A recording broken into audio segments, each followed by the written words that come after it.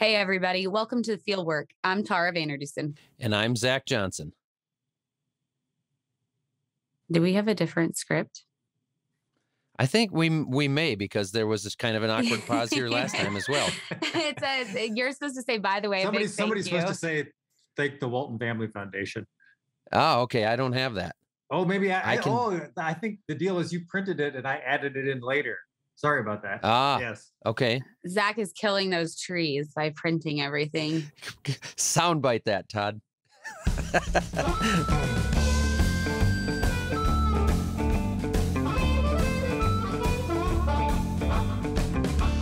Today, we are talking with Alan Williams, a farmer with a PhD. His story is kind of complicated. He grew up on a farm in South Carolina, then went to college for like a really long time. He got a BA, an MS, and a big old PhD. He worked as a college professor, then he up and quit. So he worked as a college professor and then he just up and quit. I imagine that's not very common.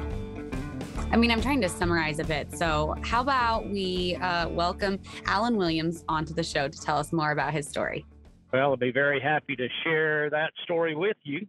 Okay, let's jump back here, Alan. My understanding is that you grew up on a farm. Can you give us a little bit of that history, where that was and what was happening on your family farm when you grew up? Yep, grew up on my family's farm in South Carolina in the Piedmont region. So that's the region between the coastal plains of the East Coast and the Blue Ridge Mountains. And my family farm has been there since 1840. So I represented the sixth generation on the land there. And when I was growing up, we were a pretty diverse farm. We had multiple species of livestock. We did beef cattle, some dairy. We had poultry. We had pigs, sheep, that type of thing. But we also did row cropping. And in that day and age, that was consisted of small grains and corn primarily. We also were in a region that was a really good orchard region. And South Carolina at that point in time was the largest peach producing state in the United States. So we also had some peach orchards, some apples and pears and things like that. And we did market gardens, and we called it truck farming at that point. And we also had a general store. So we marketed a lot of what we produced on the farm when I was growing up through our general store. So today that will be called direct marketing, but we just called it a general store back then. That is really cool. I love how you said it's like direct marketing. You're like, it was just a general store. So one of the things that you had shared in one of your, when we were talking with you, is that you kind of did cover cropping before cover cropping was actually a thing. Was that kind of one of the things that you guys did a little different than maybe everybody else around you? Most of the farms around us were at least somewhat similar to us in that they were multi-generational and again, more diverse than the average farm of today. It really wasn't until we got deeper into the 70s and into the 80s that most of the agriculture in the region that I grew up became very similar to what we see today, where farms started specializing in either specific types of livestock production or row crop production. So as we work towards you becoming a professor here, Yep. I want to kind of get the story as far as what you did after high school and what drove you to where you are today. So what did it look like when you were done with high school? Where did you go from there? Well, in my family, you basically had one option of where you went to college, and that was Clemson University. That was the tradition. And if you did not go there, then you would be sort of like the black sheep of the family. So I went off to Clemson University and majored in animal science. And so I got my bachelor's degree in animal science. And I had every intention of coming back home to the family farm. That was absolutely what I was going to do. I'm the oldest son, and so I was going to continue the family tradition. And I got my bachelor's. I did come back home to the family farm, but I had this very persistent major professor that he kept calling me up and wanting me to come back to grad school. So it kept offering me and offering me. And for more than a year and a half, I consistently turned him down. Then I remember one day he called me up and he said, Alan, he said, I've got a final offer for you here. And if you turn me down this time, I'll leave you alone. I won't bother you anymore. And I said, okay, I'm listening. And he said, if you'll come back to Clemson to get your master's, we're going to send you down first to a place called the Virgin Islands in the Caribbean, to an island called St. Croix. And you're going to work with a breed of cattle down there called the Centipole that was developed in the Virgin Islands. And you're going to do your research, collect your data, and then come back up to Clemson, do your coursework. And for a country boy from South Carolina that had never been, at that point in my life, further away from home than Myrtle Beach or the Blue Ridge Mountains, I thought, boy, this Caribbean sure sounds pretty exotic. and so as a young 20-something, I said, I may have to do that. So off I went to the Virgin Islands. So I was down there a year, came back, finished up my master's work, and got talked into going on for a PhD. I did that at Louisiana State University. And at that point, after completing my PhD, I felt obligated going to academia instead of going back home to the family farm. And so that's what I did. And I ended up the next 15 years of my life as a researcher and a professor. So at the end of 15 years in that academic career, I was a tenured full professor. Yeah. But I started noticing that a lot of what we were doing, a lot of the research that we were doing and things that we were, quote, discovering really weren't moving the needle very much. And I kept going back to my background of growing up on the farm and the fact that it was a long-term, multi-generational farm. My family had bought and paid for land and made a good living. And yet we were doing research to tell them that everything they were doing was wrong and we needed to make radical changes and get with it, get with the times. And I bought in hook, line, and sinker, to be honest with you. But yet I started seeing inconsistencies and noticing that in spite of all the advancements we thought we were making scientifically and technology, our soils were not getting better, and they weren't. We were just more and more relying on inputs, and that our livestock were not getting healthier. They were becoming more and more reliant on inputs.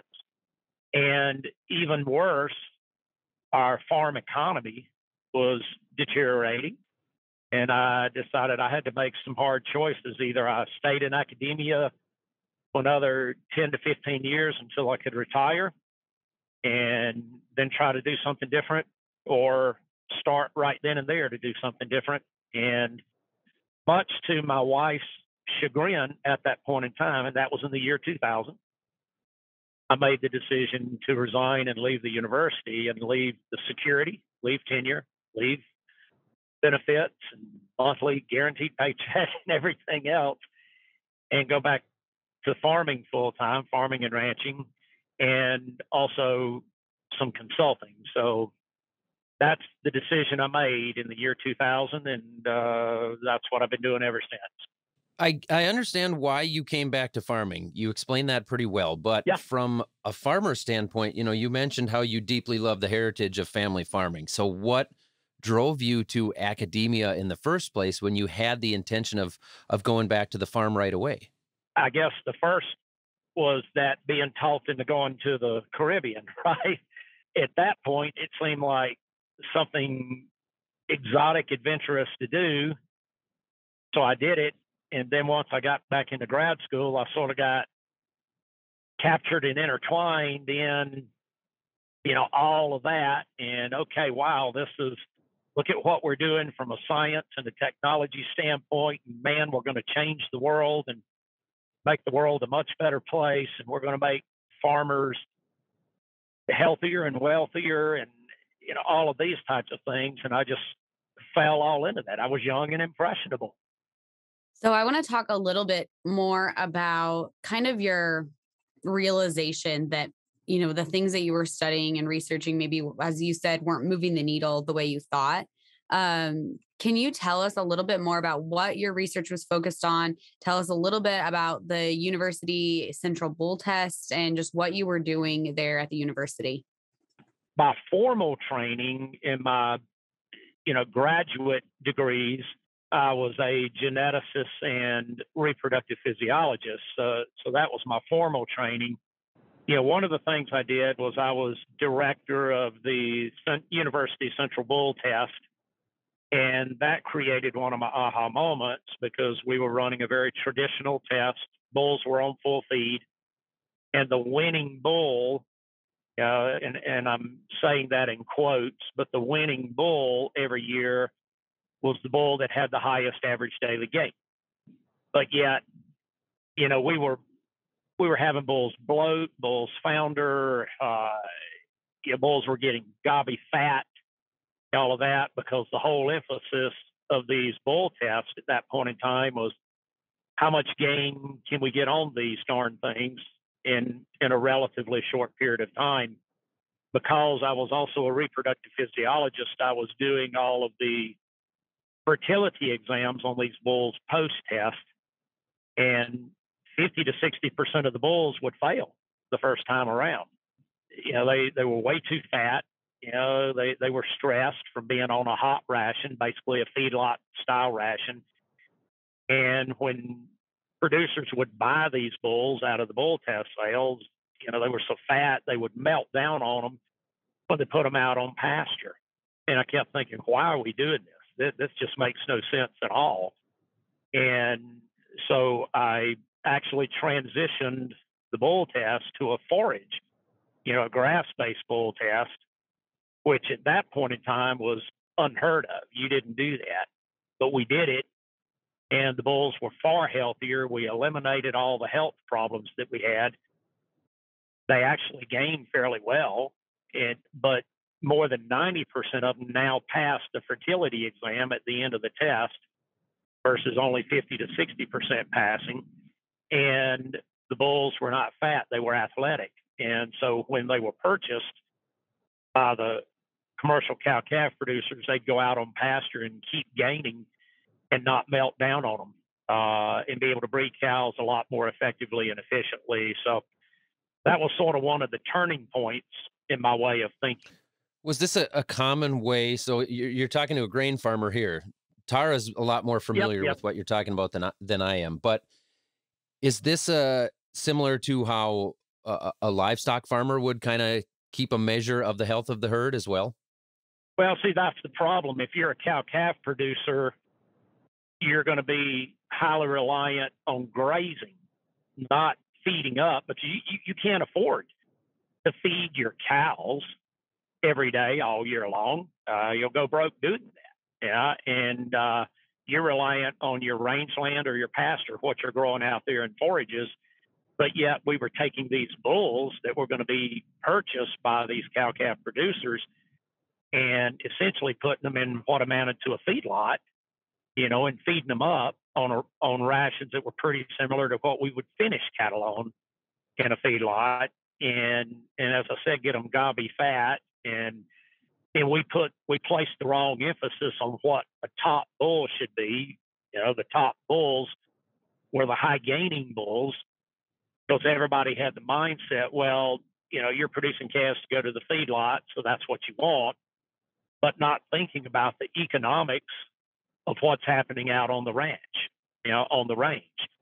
And so it was a little bit contradictory, but yet it was the way all the universities did it. So thinking about that, you've mentioned these aha moments a couple of times now. What was the final, I guess, straw for you before, was there a final moment before you realized, there's got to be a better way? I'm leaving university, I'm headed back to the farm. What was that moment leading up to it? And then maybe just afterwards of you finally deciding it was time to go back to the farm? Yeah, good question. One of the things that was happening, and this was not unique to me, it happens all the time to many faculty members at universities, was that you would do research, and again, I'm talking about being at a land grant, a public taxpayer supported university, right? Where everything is supposed to be available for public purview.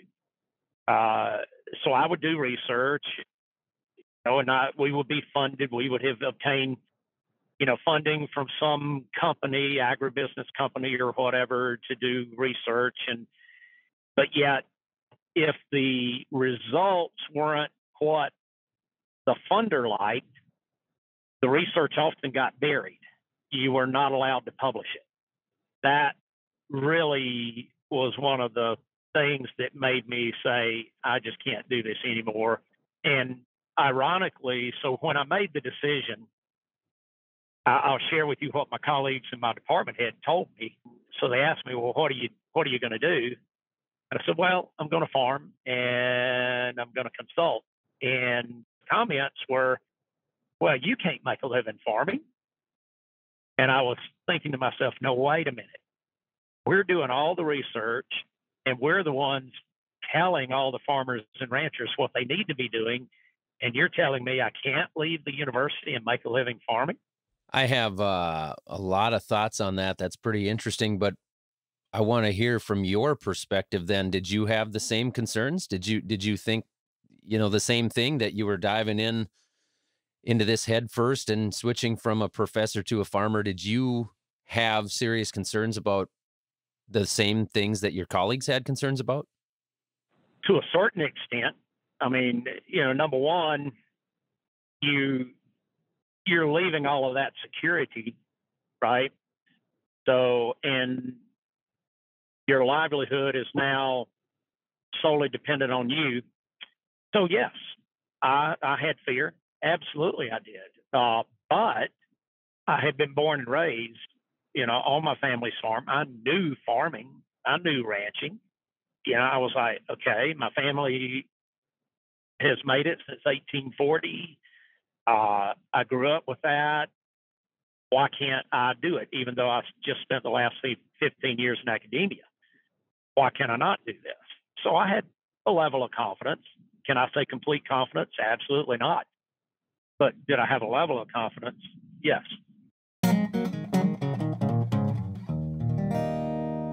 We are going to take a quick break right now, and we'll be back after just a bit. So I guess going now to the moments after you left, what did you start out with farming? Where were you located? How many acres did you start with? Like, what did you do on those acres? Like, what was the next step for you? So Mississippi, 1,000 acres, a lot of learning by the seat of my pants, a ton of trial and error, because I knew that I couldn't make it in what we today call conventional. And I had to do things differently because I could not afford to pay for land and everything else, selling wean calves at a local auction barn, and just all of the things that you think you should do at that point in time, and you were told were the right things to do. And with heavy outlay of input cost, no, you can't buy and pay for a farm with that. So I knew I had to look at things very differently. And so I started looking around at who was out there in North America that was doing things differently and were being successful at it.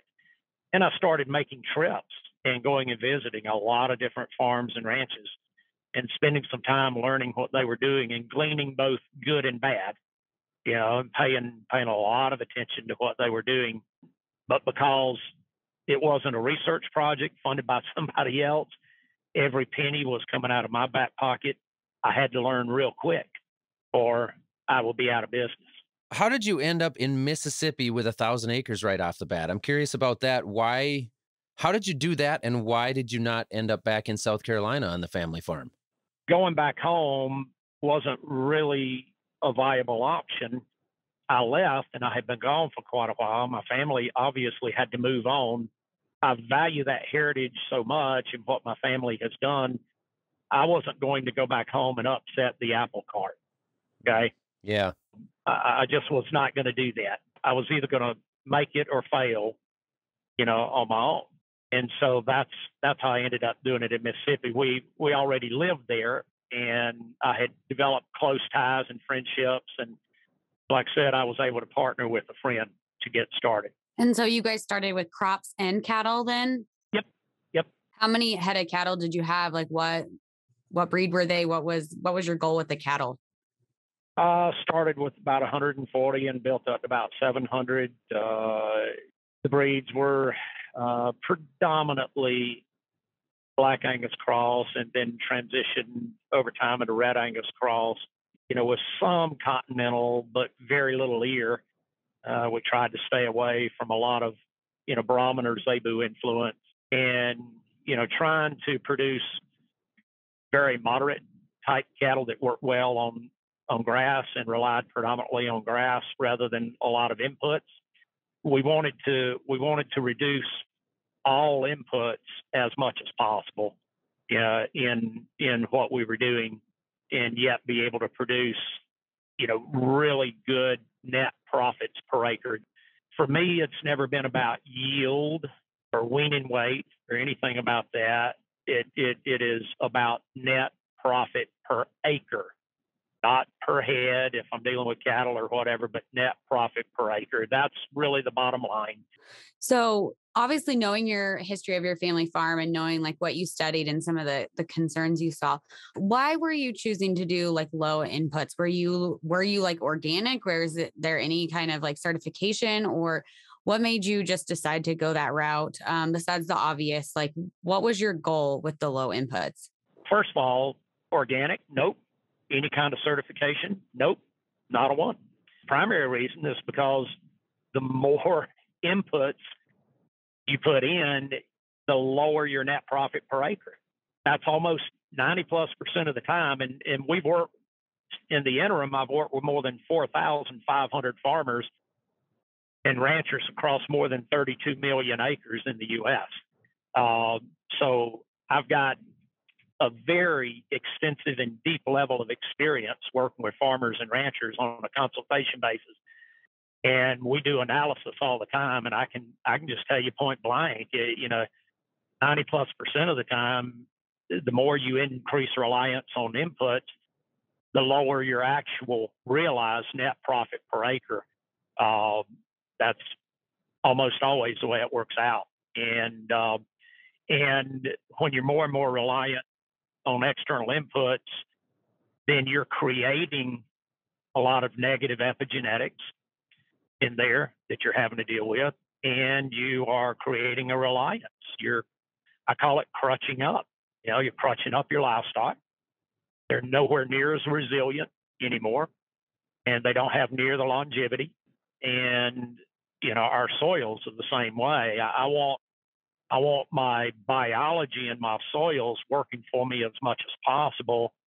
And there's a lot of antagonisms there with high levels of inputs. So I had to decide, am I going to rely on high levels of inputs and do it that way? Or am I going to rely a lot more on, my natural systems and my natural processes and the biology that is available for me? So for you, you find that to be true, whether it comes to cattle or the soil. You find that with cattle and crops? Well, absolutely. And with cattle, so there's no difference. I'm relying on crops, so to speak, for my cattle, right? Sure. They're eating forages every day. So forages are a crop. They grow in soil, just like corn, beans, wheat, anything else does. They grow in soil. They're just as dependent on the health of that soil. My forage crops, my pastures, are just as dependent on the health of that soil as any row crop I can grow or vegetable crop I can grow. There is no difference. Soil is soil. Microbes are microbes. Plants are plants. Animals are animals. And that's what we've discovered. And we've worked in more than 40 countries around the world. It's no different, no matter where you go. What we have found is that the exact same principles that we apply no matter where you go in the world, no matter what you're growing or producing, and no matter what your soil type or climate is. We use the same principles over and over. It's just how do we apply those principles within context of that individual farm or ranch where they're located? That's the only difference. And that's what I've absolutely discovered. So we don't have to change the principles. All we have to do is make sure we're applying those principles within the proper context. And if we do that, you have a very, very high likelihood of being financially successful as a farmer or rancher and building a very healthy, resilient system on your farm or on your ranch. I think that's a point that sometimes gets missed in the conversation with people that aren't deeply involved in it is, you talk about the principles working everywhere, but I think you hit on an important point there when you say we need to apply them within context.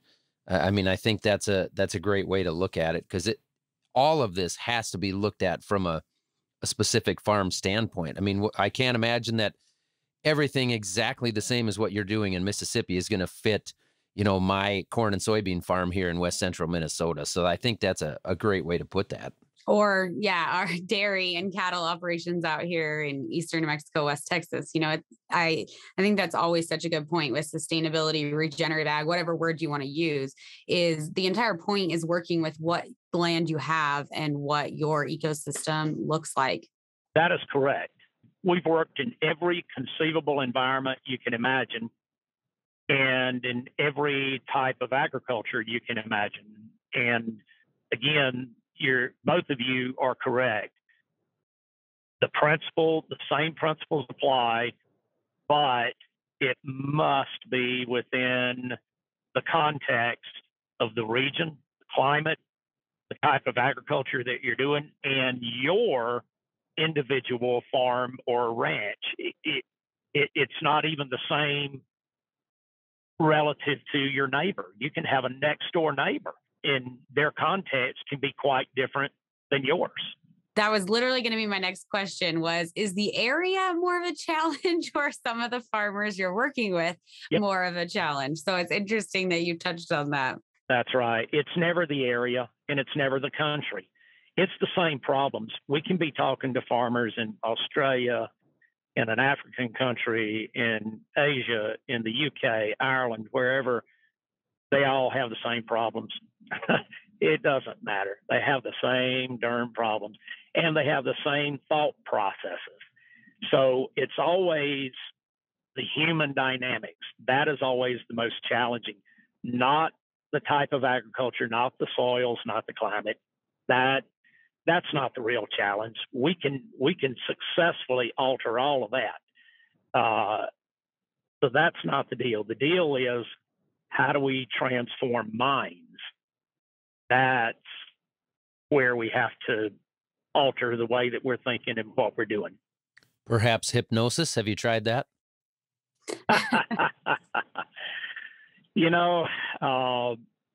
They have to be thinking this way for themselves. So they have to fully understand the principles and how to apply those principles within their, and here we go again with this word, their very specific context. That, again, can often be the hardest hurdle to initially get over.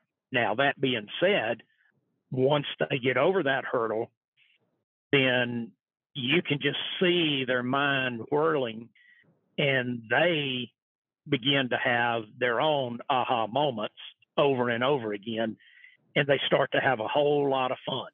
So I think I understand exactly what you're saying here, and correct me if I'm wrong, but in my mind, the way I look at it is that if a farmer is looking at implementing new things and doing something different, he or she, they have to be committed to wanting it to work. And I know I'm guilty of this myself, where maybe we're going to try a new practice, but I'm not totally on board with it. And so therefore, one way or another, for some reason or another, I'm going to find a reason that it's not going to work. And once you get fully committed, I feel like you can make that work. As long as you are committed and you want to see it succeed, I think that's a big key for a lot of farmers when it comes to looking at new practices. It is. But, you know, none of us just inherently understand we're a farmer, right? It doesn't work that way. We have to be fully educated in, what that new practice is and the nuances of it and how it really impacts us within what we're doing, on our own farms and ranches, and how to properly implement it on a step by step basis. If you make a sudden radical shift, you can have a complete train wreck.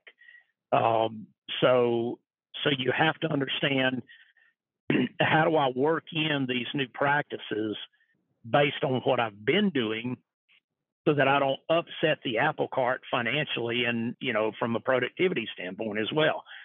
So that's where a lot of education and training comes in. That's why, like incentive programs for farmers to just plant a cover crop. We'll pay you to plant a cover crop. Well, if you don't understand why you're planting a cover crop, when to plant, when to terminate, what to plant, what your resource concerns are, and all of those types of things, you may be doing yourself more harm than good. So, do you think it would be safe to say that maybe when the mindset shifts to committing to making something work, that that person is then probably more apt to look into the education and the reasons and look at it from the standpoint that you're talking about, rather than just, like you say, planting a cover crop or whatever that practice might be? That is correct. How many decades have we had incentive payments to no-till and plant cover crops? Been around a long time, guys. Been around a long time.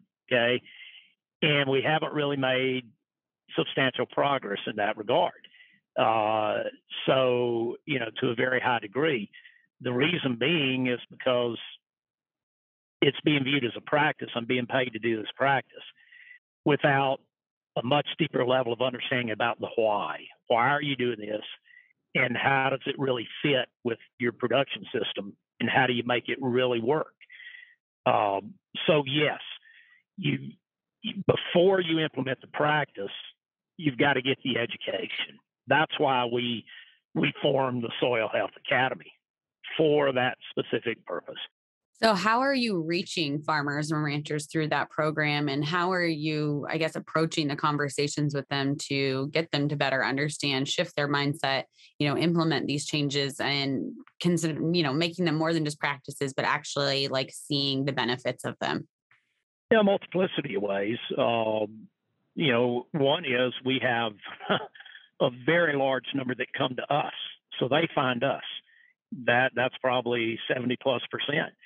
And it's a lot of people. As I said, we're working across 32 million acres in the U.S. alone, and we're working in 40 plus different countries now. Alan, talk about us. Who is us? And explain your consulting business a little bit. Yep.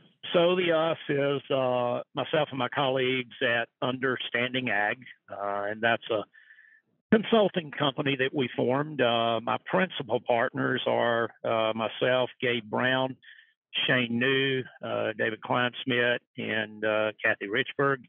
But we also have a number of field consultants. So we have active field consultants in every region of the U.S., in Canada and Mexico and the U.K. And we formed a nonprofit called the Soil Health Academy that is our educational arm.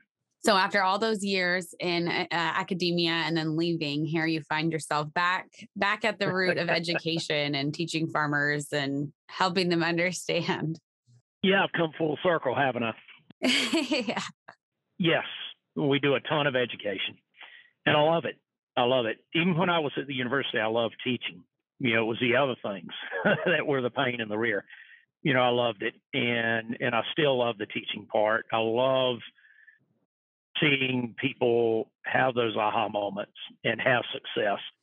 Would you say that you enjoy educating on your own terms with your own business over, educating maybe under the thumb, so to speak, of a university? It gives you a little more freedom this way. Well, a ton more freedom. There is no doubt about that. I mean, you are heavily constrained within the university setting in a multiplicity of ways. even in regards to what you can or can't say. I mean, we were repeatedly admonished, when I was at the university about what we can and can't say. I no longer have any of those constraints. I can do whatever research I want to do as long as I have the funding to do it. I can say whatever I want to say, and talk about whatever results I want to talk about. And I don't have endless university committee meetings that I have to go to either. So just getting things done is far more efficient. We can make a decision and do it then and there. So you've been able to cut committee meetings from your life. Now you just have to deal with annoying podcast hosts. Everything has a downside, right? I was going to say now he has to deal with farmers all the time. I don't know what's worse. That is such a joy. I mean, we just pulled up on a ranch here in Idaho where we're going to be consulting today. And I have to tell you, I never have a bad day consulting. No matter how challenging the farmer or rancher may be, I never have a bad day consulting because you're always making progress. You're always moving things forward. And how can you not like that? I'm not stuck in a city all day long in some conference room, right? I'm out on the land every day. And what is there not to like about that, guys? I think that's what so many farmers love about their jobs. At least myself, I know I can relate to exactly what you just said. I do not want to be stuck in an office all the time. In fact, when the weather's really nice, like it is right now, we don't get many days like that in Minnesota, and I struggle just enough to even sit in front of a computer and do this. Exactly. It's the best life I could ever ask for. Alan, thank you so much for joining us today and sharing your insight, your knowledge. This is going to be a ton of value to our listeners, so thank you. Yeah, thank you very much, Alan. Yes, thank you. Appreciate it. Y'all take care. You too. Thanks, Alan. Bye. Okay, bye.